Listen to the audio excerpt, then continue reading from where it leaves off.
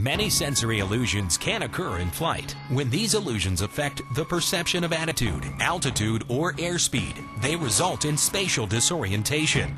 Although incorrect, these misperceptions are normal reactions to the abnormal environment of flight.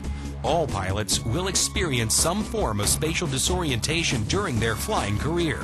Similarly, other closely related sensory phenomena can have adverse effect on maintaining safe flight parameters, even though they do not cause classic spatial disorientation. One such dangerous sensory phenomenon is known as flicker vertigo. Flicker vertigo is a unique aeromedical problem affecting aircrew members and passengers. Flicker vertigo is experienced most often by helicopter aircrews and is related to light passing through or reflecting off of the rotor blades. It may also occur in propeller-driven aircraft or in any aircraft with flashing strobes or anti-collision lights reflecting off clouds or other surfaces. The light passing through or reflecting off of rotor or propeller blades produces a moderate frequency flicker in the cabin, similar to the flicker of a strobe light. A steady light flicker at the frequency of 4 to 20 Hz may affect susceptible individuals by inducing vertigo or motion sickness symptoms. It is believed that the susceptibility is increased when the aircrew member is fatigued, frustrated, or in a state of mild hypoxia. Most people experiencing flicker vertigo simply feel a sense of annoyance or discomfort, pain in the eyes, headache, a sense of movement, spinning, nausea, and/or drowsiness. In very rare cases, generalized or partial seizures may be induced by the flicker. 1/4 of pilots who reported flicker during flight categorized it as annoying or distracting.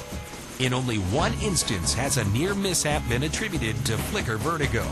Suggested methods for alleviating the effects of flicker vertigo include briefly focusing your gaze head down in the cockpit in order to change your scan from out the window and disrupt the effect. In propeller-driven aircraft, adjust the engine power setting to change the rotation frequency of the propellers. Slightly change the aircraft angle relative to the sun or clouds. Finally, if related to strobe or anti-collision lights, turn them off. You can take several steps to reduce the chances of becoming a victim of flicker vertigo. Always maintain good mission planning practices. That is, project what phases of flight and maneuvers may set you up for the phenomenon. Be aware of conditions that can lead to feeling the illusion, such as bright sun and strobe or anti-collision lights in instrument meteorological conditions or at night. Know your personal performance limitations. Thoroughly analyze the situation. Remain calm and focused. Cross-check your instruments more frequently. Trust your instruments and make them read correctly. If unable and the situation allows, transfer aircraft control. For more information, contact your nearest aerospace physiology training flight or human performance training team officer.